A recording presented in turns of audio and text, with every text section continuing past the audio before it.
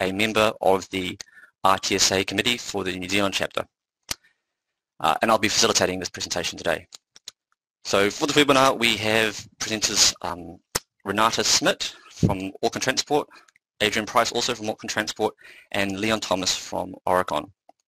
I'll introduce them a little bit more, but first of all, I'll just start off with a little bit of information about RTSA. So RTSA is the Railway Technical Society of Australasia. It's a trans-Tasman organisation for anyone with a professional interest in railways. And some of the objectives are to stimulate the active contribution and participation of its members in the development and dissemination of railway technology and management knowledge, support the business of railway industry and provide for continuing professional development of its members, and also promote close working relationships amongst participants in the railway industry. We have regular face-to-face CPD events, webinars, training and education, awards, knowledge banks, conferences and study tours. So if you're interested in joining the RTSA, they're quite reasonable price. It's $80 for full members, $40 for graduates, less than 5 years in, and it's free for retirees and students. So if you're interested, pop over to the link below, www.rtsa.com.au/membership. Okay, now I'll just introduce our speakers for today. So we have Leon Thomas, who is a design manager for Auckland Transport, Renata Smith, the Airport to Botany Rapid Transit Program Director for Auckland Transport, and Adrian Price, who is a specialist project manager for Auckland Transport. Leon is as well as project manager and design manager, he is a chartered engineer working for Oregon with over 14 years experience in delivering complex engineering projects in commercial, public and industrial sectors. He worked for 10 years in the United Kingdom before coming to New Zealand. And as a design manager for Puhinui Interchange, Leon led the development of the design and has provided oversight throughout the construction phase. Renata oversees the development of the investment cases for strategic transport projects in South and East Auckland. She also began Auckland Transport's program director for Airport to Botany Rapid Transit, that's A to B, program since 2018. Overseeing the development of 2 key business cases for the program and delivery of A to B's first stage of works. Puhinui Station forms the largest component of the first stage and will be A to B's first station to be operational. Renata has 19 years experience in leading transport planning projects in both local government and consultancies in New Zealand and the UK. Adrian is a project management consultant and has been working on the Puhinui Station since 2016 as project manager throughout the early design and early and contractor involvement phases, and as engineer's representative throughout the construction. He previously worked for Waka Kotahi and Auckland Transport, where he has held several roles, including public transport development manager in Auckland's transport infrastructure team. He was involved in a range of projects around Auckland, including Otahu Interchange Station project, grade separation of Sarawea Street, level crossing in Newmarket, and numerous rail station upgrades. Prior to that, he has worked in London for several years at the Department of Transport and Booz Allen Hamilton's Transport Advisory Team. So to kick off the presentation, Renata's going to provide,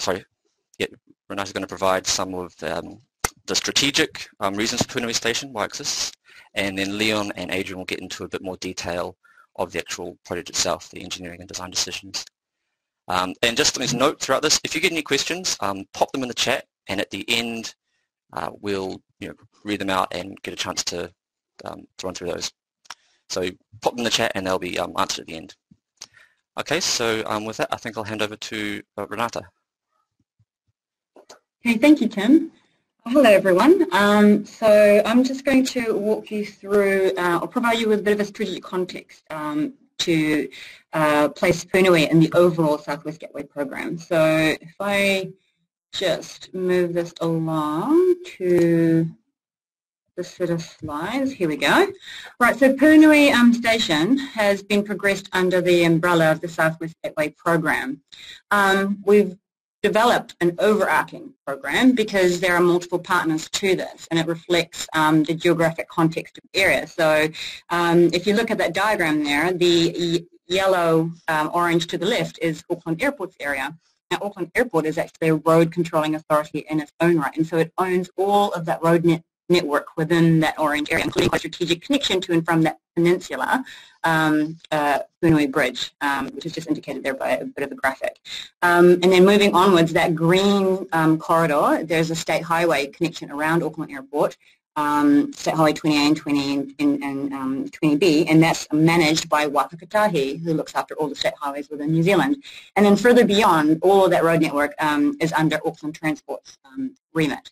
And so for us to provide transport solutions and improvements, for Aucklanders and our customers in the area, we really needed to be working together within a overarching program, and so that's why that was developed.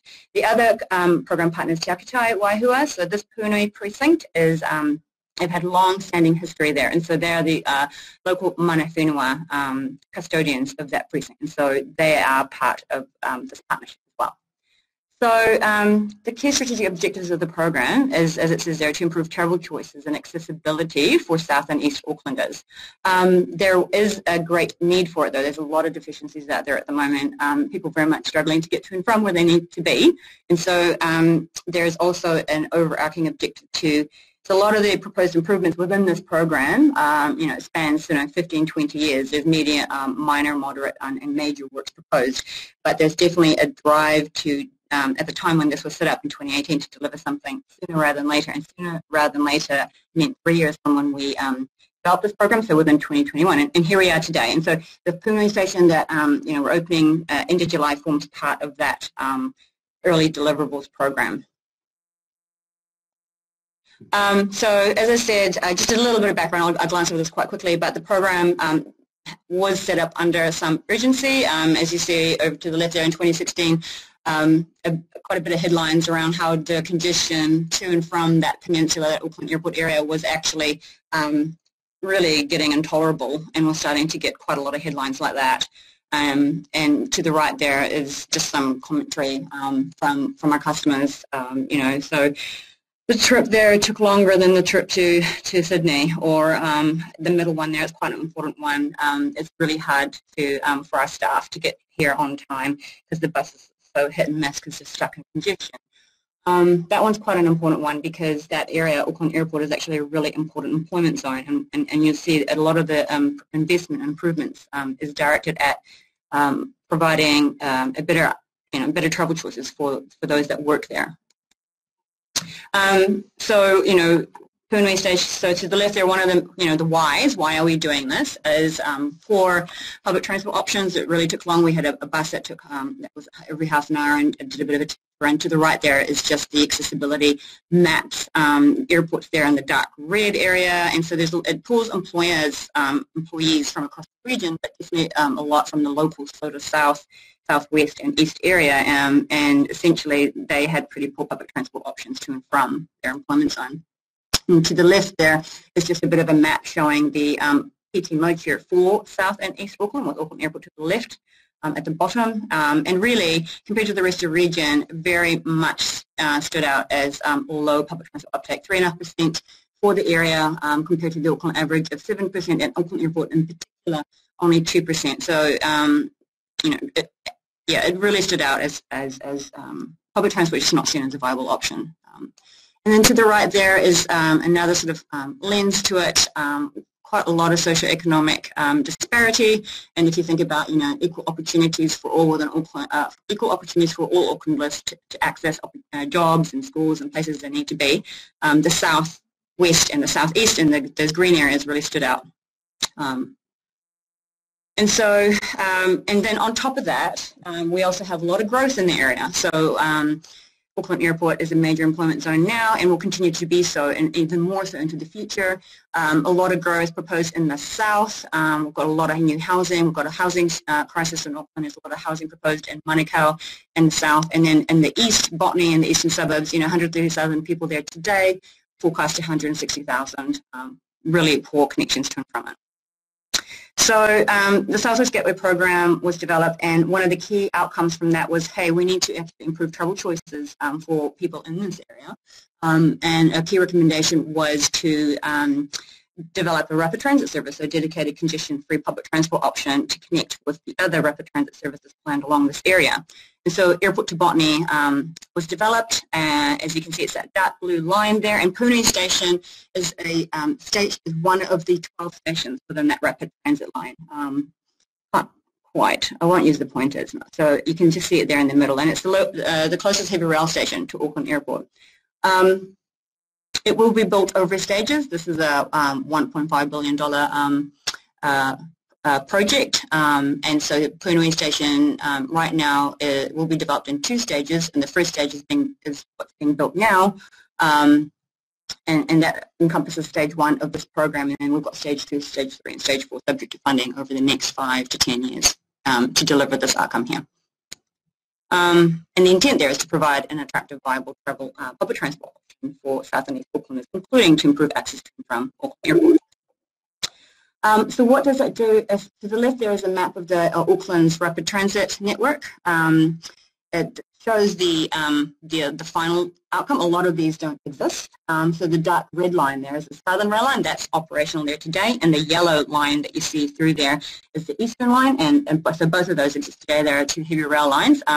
Puhinui Station, as you can see there, is ideally located for those 2 lines, and that's one of the major reasons. So very frequent train services, and so it's really an important hub. And then if you look at the Auckland Airport section, the grey line is the proposed future light rail, or CC2M as it's called now, that's being progressed by the current government. And to the top north and the east is a teal green, and that's Eastern Busway, which is another busway type rapid transit facility that's currently being built now.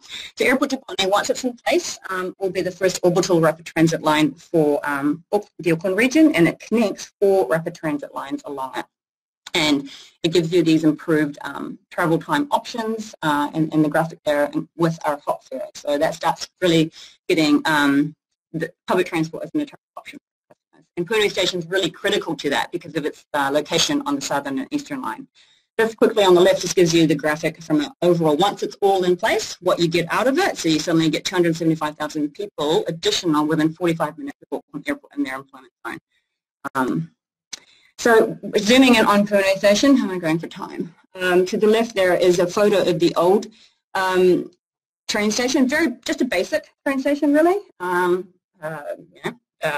Bit of shelter, but to the bottom there, it just shows you though the bus network that we had. So the orange line, you can see the little thin orange line on the southern side was our old bus network, and it had to go to Puhinui Station north of Puhinui and then dip back down. So it started from Manukau, went all the way up to Puhinui, dipped back down and headed towards the airport. The reason for that was because Puhinui Station, as it wasn't physically able to have bus vehicles come and park and interchange with it. So buses could not dock at the previous old Puhinui Station, so we weren't able to use it, and therefore we sent our buses north to Puhinui and then back down again to Auckland Airport. That's a deviation, obviously, longer trip, not particularly attractive proposition for our customers. What our new station does on the right there, it becomes catalyst for the new PT network, and so the dark orange line is the oh, you do want the pointer? Sorry, let me see. Use pointer. There we go. All right, so come here. It's not very user-friendly. So that's the orange thin line there, sorry. And it actually did this loop. It went all along like this, and it went to Puhinui, which is over here, back down to Manukau. This is where Puhinui is.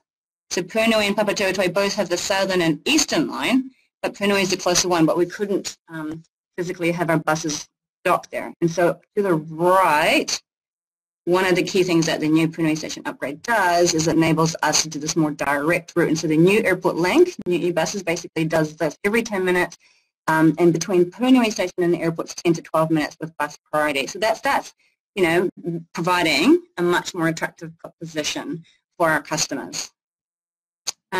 If I then move on, so we did a lot of customer insight work. We talked to our customers, about Puhinui Station proposals. I can talk about slide for me. Yep. And so as you, and a lot of the comments, Puhinui Station, sorry, I'll just come off this now, was just a really basic suburban station, not perhaps the most attractive area of Auckland. In fact, if you're in South Auckland, if you're a resident of South Auckland, most people wouldn't know where Puhinui is. It's not a place, right? It's a suburban residential area. And not the, perhaps the most attractive place to hang out either. So one of the key things was, okay, if you're asking us to use that as an interchange, then we really need it to be a safe place. We need it to be attractive. You're asking us to transfer a bus and a train. How are we going to do that? It really needs to work for us. It needs to be seamless, shelter, canopies, and so on. And so we took into account, the team did, into the design. I've got there at the bottom, create a public transport gateway to Auckland, because that's also its job. And so the look and feel of it speaks to that. And I really should have added another statement that came really strong from our customers, which was seamless interchange. Really needs to be as easy as possible if you want us to do this. And this is the last graphic. Really just talks to the staging at Puhinui Station. So pointer. At the top is stage 1. That's what's being built now. With the design, sorry, that's not very intuitive. So the glass facade fronting the north there. So to the right is the Airport Link bus. It's currently a normal bus. It comes in. Let's see if I can do that. No, can't use the pointer. All right, okay, there we go. So it comes in and it goes around like that, okay? And to airports to the right and Manukau to this. So customers get off here, they have to come up and then back down, and the team will talk a bit more about that.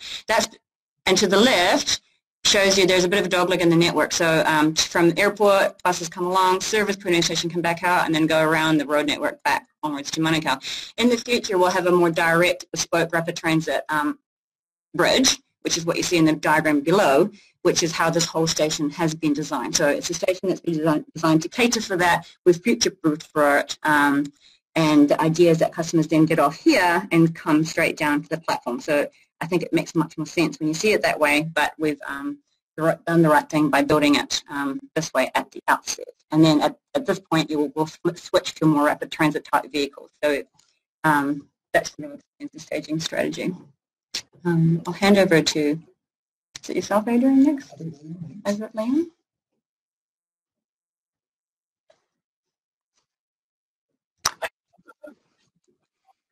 Thanks, Renata. Kia ora koutou. Hello, everyone. Just to follow on from that. So before I go into the specifics of the design further, I think it's just key to acknowledge the amount of input and time and effort and collaboration from the design team, the AT, KiwiRail, wider stakeholders involved in the project. This really was quite a complex project, given the amount of nodes and transport links that it touches, and in this location, and obviously its significance. So the design team there, Auckland and JASMAX. JASMAX led the architecture and the landscape architecture. And you'll see from the station itself, I mean, that talks to the architectural design, just the pure visual outcome of what they've achieved. And then from an engineering perspective, Auckland have undertaken pretty much all of the engineering, bar some fire engineering by Fire Connect. Alta Innovo, some supporting functions there from a planning and costing perspective. Waihi Wairua again played a key part from giving us input from Maori art, so they're the Maori artists for the station, and you'll see props not from these slides, but you if you visit the station, you'll see the influence that they've had in bringing that through. And then finally, last but not least, McConnell Dowell and their partners, Built Environs. Again, behind each of these names, there's a lot of sub-trades and a lot of people who've really worked hard on this project. So it's key to acknowledge those before we go on any further. So I'm pressing the arrow instead of on here. So here's the, just to put that into perspective, so probably at its peak, this is kind of an overview of all the different disciplines and inputs required. So anything from planning, resource consent, through to earthing and bonding. Obviously, because it touches both rail and road, we've got road safety assessments, a lot of interfaces with Kiwi Rail, human factors, systems engineering. So there are a lot of different disciplines involved in the upfront work, but obviously the actual engineering itself, so through from structural engineering, the architecture, building services. So to put that into context, it's essentially, the way I view the station is a building sitting on a bridge, and we'll come to that in a bit more detail, but there are obviously many different interfaces and challenges associated with that. So just moving on. So just to cover the functional basis of the design. So again, because we're working across both rail and road, with the road, I'm saying road, but that's bus, car and cyclists, as well as pedestrians. So there's a lot of different transport nodes to pick up on here. So the actual functional design of the station goes obviously beyond a rail station in terms of the interface with the rail and ticketing and gating, etc. We're then on to how the bus turning circles work, passenger information, making sure there's continuity in terms of the wayfinding. People can find their way from a bus to a train and without any difficulty. And then along with that, obviously cycling, connections, and then also the key thing with this being a stopover place, it's providing that amenity as well, and that extra level of comfort for someone who's waiting in between. So it's just some of the concepts that were considered. So at grade, that was an option that was considered in the early stages, as well as a tunnel underneath the rail. Obviously, a lot of cost and disruption involved in that option. Really, the grade separated option that we resolved on has come about through to, as Renata was saying earlier, about that future proofing. So I'll touch on that a bit further in one of the next slides. Again, as Renata was saying, accelerated program, so unlocking those early benefits of utilising what is essentially the existing infrastructure, with the view to having that future ability to unlock further infrastructure as time moves on. Again, as Renata was saying, that safety and amenity and passenger comfort, and a key transport node, so seamless interaction, seamless interconnectivity and transition between rail and bus, and vice versa. So again, passenger information and wayfinding, and that visual connection with the airport as well. And then finally, designing for the future. So again, the rapid transport network that we touched on earlier, considering the patronage now and into the future, and then any additional up mains and down mains that have been planned on that line. So just a quick overview of the station itself, the building itself. As I said, the architecture of the design is really touching on those points. Providing the sheltering and that safety for passengers was a real key thing for the architecture aspects of the design, and really just having also the station as almost like a landmark, a point of reference and a gateway into Auckland. So the roof itself is arched, as you can see there, and that's really providing that look of a shelter, as well as the wayfinding aspect of it. So you know that pointing of a direction of facing north, direction of travel into Auckland, and then the interiors of the the concourse itself. So again, really important to provide that light and uplifting environment and that continuity with the airport. So you can actually see there the outlook to the airport in the background. Warmth through the colours and textures used. So in as you can see the roof there, there's a composite material, an inner wood cladding that's used on the roof to provide, and all these tones and the hone slab provide that through the design itself. Visual connectivity, so I'm just going to use the pointer if it's going to work.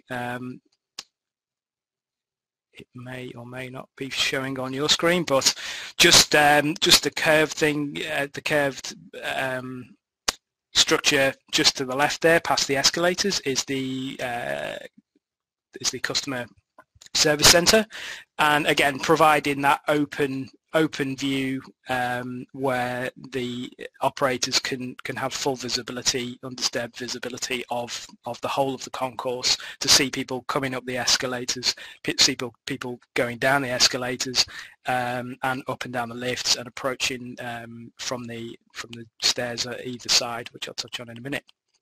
There's also, again, through that north facade, there's a huge natural warmth through the solar gains picked up on that curtain wall facade and at either side, as well as the stations actually, other than the pods, which we refer to them, which is the customer service centre, and there's a retail pod as well, which I'll pick up on in a minute. It is naturally ventilated, so again with those solar gains, and then the natural breeze coming through at the open station at the back. Hi Leon, just adding to what you were saying, there's also quite a lot of work with Auckland on human factors to understand how the building would be used, how Auckland Transport operates facilities.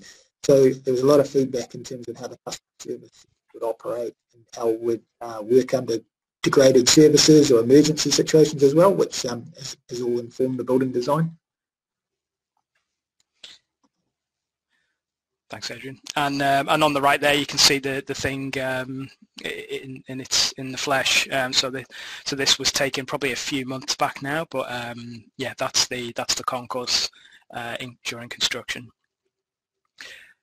You probably pick up there as well. There's open lifts, glazed lifts. So again, providing that visibility and that safety for anyone using the station, feeling of safety. SIPTED was quite a huge consideration on the project, and also again we've got CCTV throughout the station. And largely, you know, through the canopies and the station itself, it's really about protecting the passengers from the elements, from wind and rain. So this is quite a good view to help explain the station, the building in its form. But just on the left there, I'll just get back to the pointer if it's going to work for me. I'm not quite sure if this pointer's working, but I'll point anyway, so I can refer to it myself. So just on the left there is the bus interchange. So passengers, it can either walk up or get off the bus there, or cycle, and that's essentially the approach from the station on that side. We've got a ramp that runs up to a door, and then a set of escalators taking up to the concourse level. On the left-hand side there, you'll also see, this is the west of the station, just for a point of reference. There's also a staircase up there as well. So again, there's just providing different options in terms of either stairs, escalators, or there's also a lift just hidden on that side as well. So again, accessibility. Wheelchair users coming up in and off the bus, or coming up from this side, a range of options to get up to the concourse level. You may just be able to pick out the gate line there, which is just in front of the customer service centre. So there, where's my where the pointer is there. And again, customer service centre has good visibility across the gate line, and as well as some of these sort of meet and greet areas throughout the station. Something I didn't know earlier, we will touch on it a bit more in a minute, is there's a kiss and ride facility as well for vehicles providing drop-off just to the left over there. And then once people are through the gate, we can then go down the escalators, or there's also a central stair down to the platform. And something also to note, so for passengers coming off the train and getting off at Puhinui, we've then got in order of what would approach them is the stairs. So passengers who are faster paced, for want of a better word, as are able to go up the stairs, and then those who choose can use the escalators, feed round and use the escalators, and then finally there's the lift at the north face. So lifts on both platforms, and then there's also a lift off to the east side as well. So again, walk-up passengers from the east can use either a staircase on the east or use the lift. And also a point to note, there was an existing pedestrian bridge that cut across the rail from east to west, which was, as part of the design, it was key for us to replace that essentially. So that's now this staircase, as well as the front face of the station, actually replaces that function, so that people who are not passengers, non-paid, it's separating paid from non-paid, so people still have, the public still have the ability to walk up and come across the front of the station and safely go from across the rail, and still have that function available to them. And I guess, I'm sorry, just Leon, before you move on, I guess one of the challenges is in stage, just in stage one, as you would have seen, the access into the building is from that western side. So you've got the approach into the station isn't ideal, but it is future-proof, so that when we get to the ultimate stage for the station and there's a bus rapid transit bridge, then people will seamlessly come off the buses to the north of the building, and then just have a straight north to south trip. So the wayfinding should be very clear, and it should be a very intuitive station.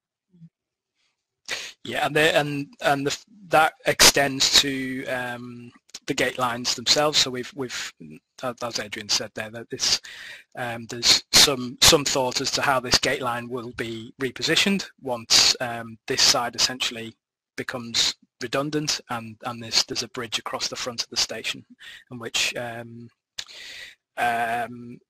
people will disembark here and then come through these doors, and then be able to go straight down through the through the gates and then straight down onto the platform.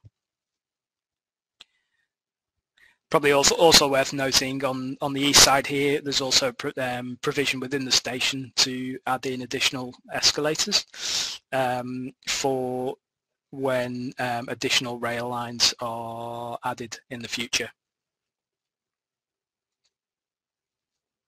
So just on the west side, on the vehicle areas, so some of the key things we needed to feature in the design were obviously there's the bus stops for the airport and Manukau, as well as rail replacement bus stops in the event that there's any rail cancellations.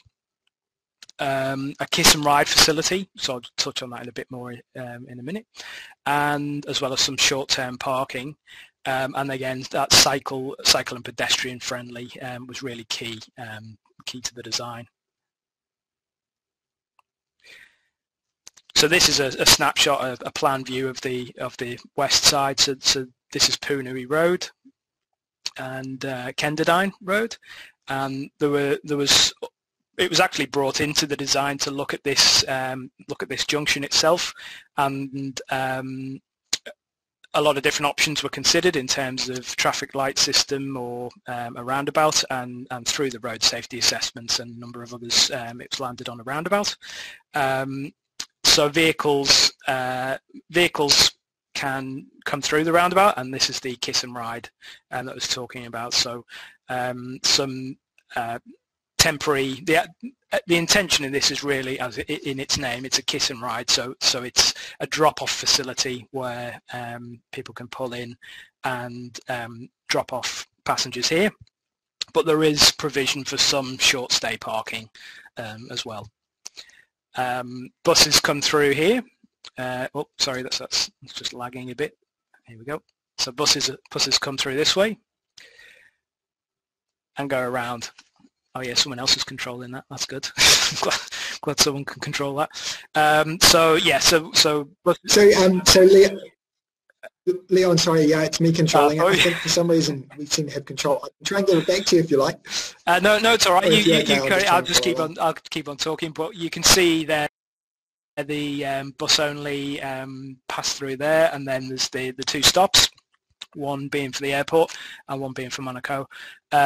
The width of what we referred to as the finger there, which is the paving that runs between the kiss and ride and the bus area, so that's quite a wide area for pedestrians to walk through. But if you think of what's actually in there, what's not shown in there are the canopies. So obviously there's some structure to contend with there, as well as potentially cyclists. But a lot, the thing again to consider in this station is there will be people arriving with luggage going to and from the airport. So just providing that extra width and comfort, a bit more,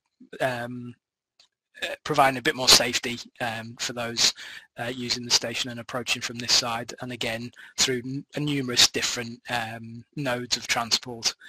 And it's also probably worth touching on the fact that just to the south there's a kahangureo, a kindergarten.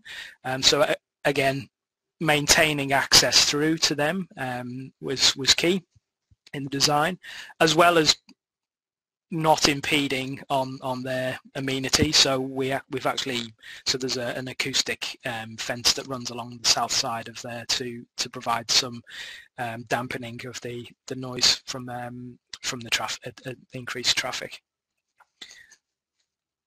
I'll just move on one. And then this is the east, from the east of the station. So there is a small drop-off facility on the east side, but again, there's not a whole lot of traffic around this side. It's predominantly the traffic approaching from this side will be cyclists and pedestrians. So the area over this side of the station is predominantly landscaping, and you can see there's sort of a community feel to it, an open sort of urban realm space, providing that level of comfort, as well as some options around coffee carts and for people approaching the station from this side. So I won't labour on that side too much. Unless, is there anything else to add there, Adrian, on the east? I guess the only thing to mention, which we haven't touched on yet, and it's not really shown in the renders, is the work of Wāhi Wairoa, who are the Mana Whenua nominated artists that we're working with. So there is a theme of the Puhinui stream that we're expressing through the building. So one of the items that we're working on at the moment is having a sort of riverbank style effect to those approach pathways, and then that flows on through the building, where there's the wear slab within the building has a reflective quality to give that impression of water.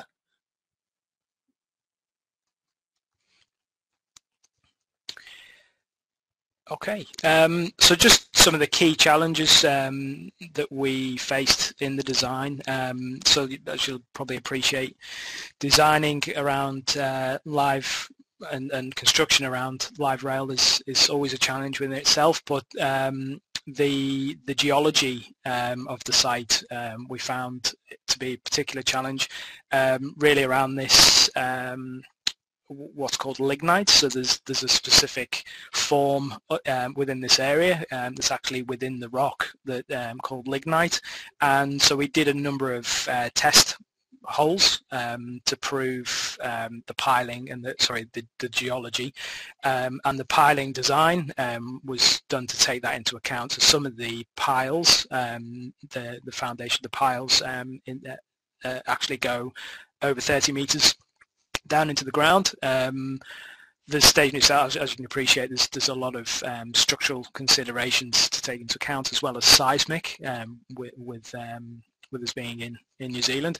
So the forces and to consider in the design quite substantial. So the lignite is essentially a compacted layer of material that we're unable to found the bottom of the pylon, so therefore we had to find where that was and be confident that we'd gone through it into the rock formation.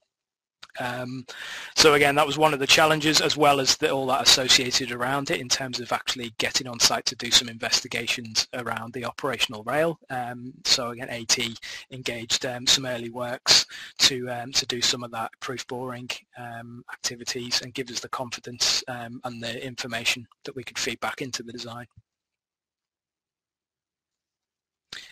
Another real big consideration, as you can imagine, the amount of impermeable area, or the surface area from the bus area required, as well as some of the station itself, increased dramatically in comparison to the existing arrangement.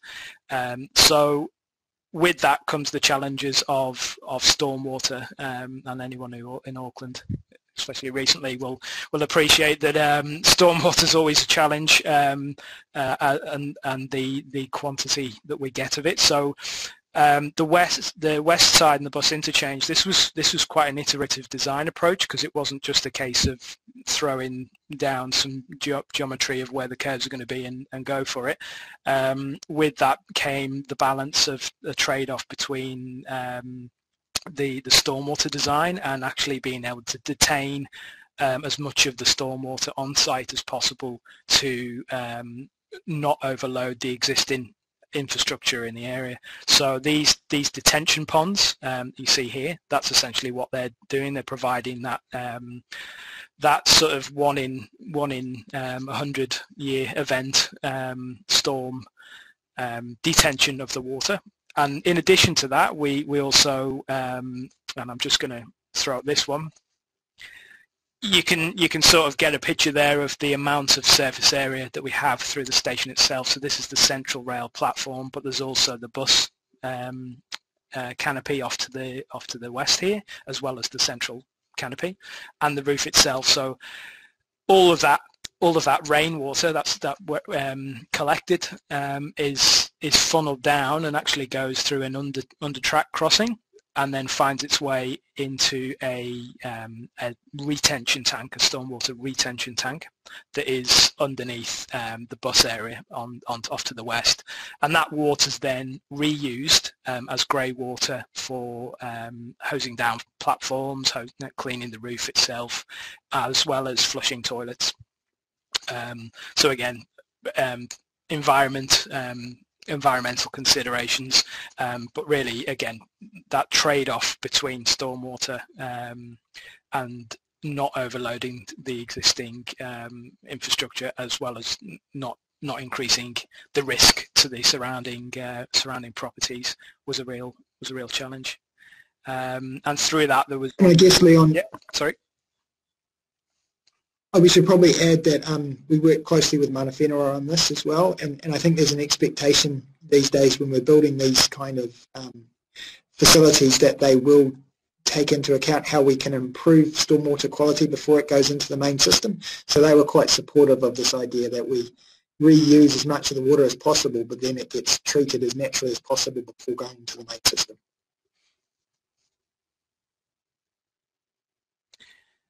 Okay.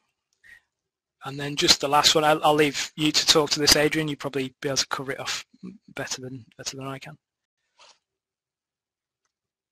Okay, yeah, I can sort of just cover a few of the key risks of the construction period.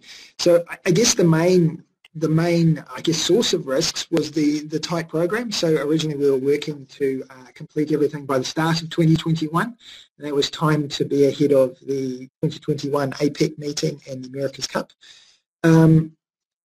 We've got it's a complicated building, I guess, is probably the easiest way to say it. It is architecturally quite impressive, but it's also relatively difficult to build. There's a lot of curves and shapes and so on the building. At one point, the roof structure was going to require a machine that was based in Dubai, the only one in the world, and we were having to find ways of bringing it over. We managed to tweak the design a little bit to mean that we could use other machines, and that was brought in from Australia.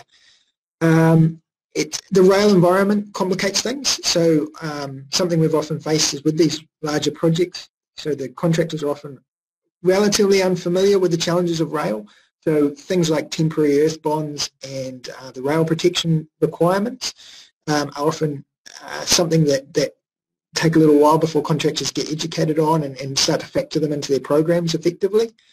Some of the elements had quite a long lead time, so we had to order things like indented steel a long time before we needed it. And we needed to ensure that we had those rail resources like rail protection officers and electrical safety officers around throughout the whole of the building, the main work started in September 2019. That's when McConnell Dowell started on site. And there's a lot of reliance on block of lines, rail positions, and night works with electrical isolations, and productivity on those can be variable. Sometimes you can plan to get access to the rail corridor at 7 a.m. and you can end up at 10 a.m. you're still waiting to get on, so that can have a big impact on productivity. So I guess in terms of mitigating that, there are a few things we did. So one of the things was closing the station. So at that point, Auckland Transport really hadn't closed any stations during construction. So it's now happening with Mount Eden for the City Rail Link. But I guess we were the first to close a station. We'd always tried to work in an operational environment prior to that, and I think that was essential to us being able to complete this later this month. We would have been a lot slower if we'd had to allow for trains and passengers to continue. It would have been health and safety risks would have been a lot harder to manage as well. We also, as part of that, we engaged early with the contractor, so we had an early contractor involvement contract. That helped a lot in the sense that we could get that constructability advice early. We could start some early enabling works.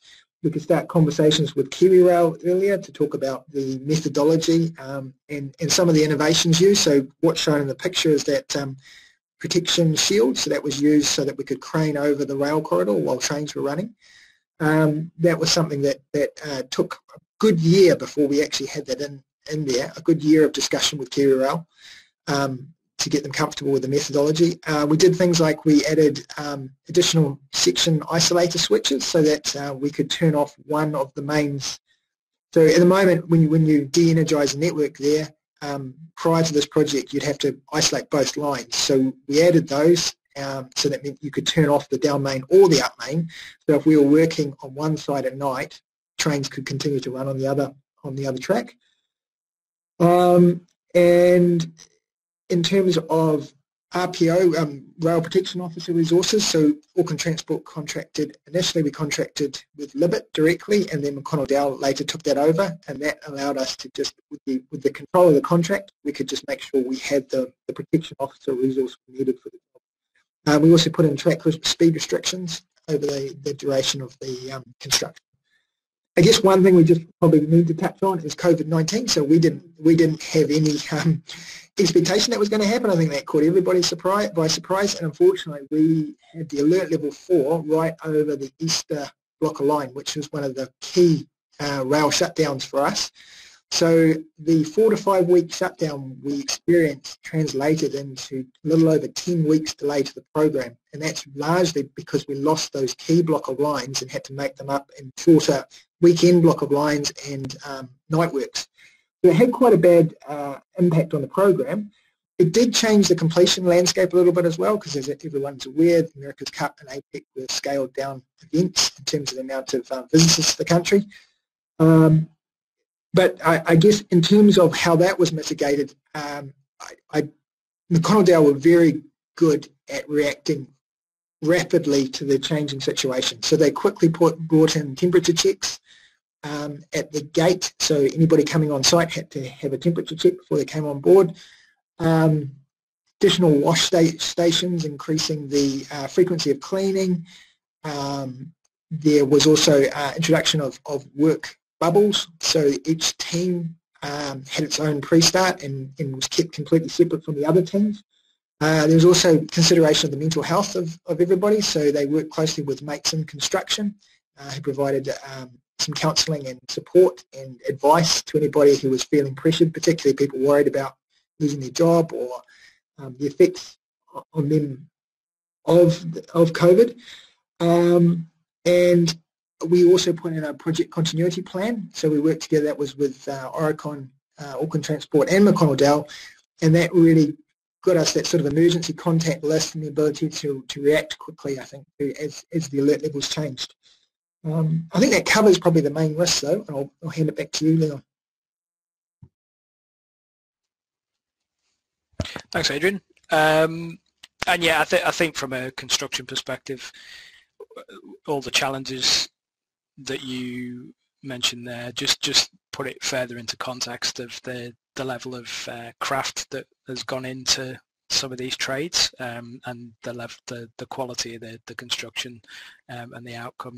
You'll see it in the flesh. You know, there's some. It's real hats off to the contractors involved, because this has not been an easy construction by any means.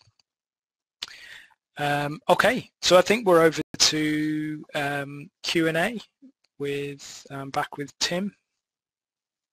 Yes, thank you very much, Renata, Adrian, and Leon. That was quite a thorough presentation. I quite enjoyed that. We've got a few questions that have come through. We've only got about 5 minutes left, so we'll try and get through what we can. So first of all, was Todd, which is transport-orientated design, considered as part of the design of the station? I guess that ties into essentially land use for the rest of the project, but maybe this one's for Renata. Yes, I can answer 3 questions quickly if you like while I'm here. I heard why wasn't Todd, or has Todd been considered? Was the first question, will Bridge Street be retained, and then park and ride facilities for long-term passengers? I can whip through those if you're happy for me to do that, Tim. Sure, Okay. We'll start with the first one first. Yep. Yeah, all right. So transit, a facility like this, as you can all see, is it is a beautiful facility, and it will definitely add value to the local area and uplift the local area. So, however, and so this, when Auckland Transport designs these types of things, we bear in mind to not preclude the ability to transit-oriented development. So, what you see being built out there at the moment is what can be it fits within the existing footprint that Auckland Transport, Kia Rail and Auckland Council owned, and so we were able to move very quickly, deliver the station within that footprint. Now it's stage 1, so Airport to Botany as a rapid transit facility will come along here in Puhinui Road, and Airport to Botany will require to go through a notice of requirement process, and so that opportunities for future transit-oriented development can be considered as part of that more medium to longer term facility. Is the first answer to that question. But there's nothing that precludes transport-oriented development to occur around that station. So, Tim, sorry, did you want me to just end there? That was the first question. You can ask about, the next question is, will Bridge Street be retained? Yep, so Bridge Street will be retained. It's if those familiar with the area, it's a local road just to the north of Puhinui Station, and it's a dog leg. So it will be retained. Airport Link will go along there. So if you're coming from airport, it travels along Puhinui Road, stops off at the Puhinui Station, dips into the Puhinui Station, then comes back out and then uses Bridge Street. In the future, we'll have that rapid transit bridge, so a more direct route for the rapid transit, but that Bridge Street will stay there for local traffic. It's because the direct connection will be solely for rapid transit and cyclists. Oh, thank you. And Puhinui Station. Oh. Sorry. So the next one is: has any consideration been given to long-term park and ride facilities for airport passengers? Yeah, so not at Puhinui Station. So Puhinui Station, if you dial up, is part of a network of the public transport system, and so its function and role is to connect our customers on with the Southern and Eastern line, which go across, provide those onward connections for the region. So park and ride is available, say, at Papakura Station. So those wanting to use that, we'd expect them to use the existing park and ride facilities there. Now, Auckland Airport do have their own park and ride facilities for long-term passengers, and so that's being provided by Auckland Airport. Right, thank you very much. Right, next one. Are there any indoor facilities for coffee carts and food and that type of thing? So I can probably answer that, Tim. You can go, Leo. Do you want it? I'll just drop it. I'm just running back to a decent. Oh, that one will do. Yes, the answer is yes. So within the station on the paid side, there we go. I figured out how to use it now at the very end of the presentation. Just on the, so here's the gate line. So just on the, these were the pods we were referring to. So this is the customer service centre pod with all the staff amenities, and on this side is the customer amenities. So in there, there is provision for a fit out of a retail kiosk, and then we have the toilets, customer toilets there, but then potentially there may be opportunities for other coffee carts and the like in the sort of external areas for the non-paid areas. Just on that, Leon, Auckland Transport is seeking expressions of interest now for that retail kiosk. So while it won't be open on the reopening of the station, it's something that will follow later. Oh, thank you both. All right. Next one we have is there any consideration of running additional services to Puhinui Station? I guess this maybe ties in with potential extra platforms, future-proofing, that sort of thing. Is this additional bus services, or is this rail? To Huia? Yes, sort of. Yeah, so that's part of the reason for the size of the concourse part of the station. So it's quite large. So that's to accommodate Kiwirail third and fourth rail lines. If I just I'll see if I can. So I've got the pointer. So the plan is that there's actually, it's not shown on the drawing, but there's actually a turn back here that would become the future third main. There's provision that this platform stub on the west could be expanded comparatively easily to an island platform. And similarly over here, Kiwirail are actually doing the work now for a replacement turn back, which would eventually become the fourth main. And again, there's space for a platform here. And then there is future-proof space for a fifth or sixth line, which would be, I guess, a replacement for the turnback that currently sits here. That wouldn't be able to run past the station at the moment. So at the moment, there's room for 4 lines. In terms of the Te Huia service, so I think there is discussions underway now about that stopping potentially at Puhinui. So in terms of infrastructure, I mean, it could stop on the existing tracks now, the stations now. I think the constraints are mostly around the operational ability to get the trains in and out during a busy periods. But at the moment, we've got the space proofing, but at the time of the design, really, it was very uncertain as exactly how large the Te Huia service would be, how many carriages and so on. So we've really just future-proofed to allow infrastructure to be added comparatively easily later. Nice one. Thanks, Adrian. All right, I think we've just run out of time. There are a few more questions which unfortunately we're not going to be able to get to. But I'll just finish up with one last thing. I see on the website the station is due to open in 3 weeks' time, 26th of July. Is there any public celebration or opening ceremony planned? Yes, there is. So the start of operations will be the 26th of July. That's the Monday. So that's when the trains will start again and the airport link will start to stop at the station. But on the Saturday the 24th of July, there's a public open day from 11 a.m. to 3 p.m. And that's an opportunity for people to come in, have a walk through the station, see what it's going to look like. There's also going to be free activities and food and so on out on the western side as part of that. Excellent. Thank you very much. Well, thank you very much, all three of you, Renata Smith, Leon Thomas, and Adrian Price. It was a really informative presentation. I enjoyed it quite a lot, and I hope everyone listening in today got something good out of it. If you're interested in finding out more about RTSA or becoming a member, just follow the link to the website below. That was linked in this presentation. Okay, so thank you very much, everyone. Appreciate your time. Thank you. Thanks, everyone.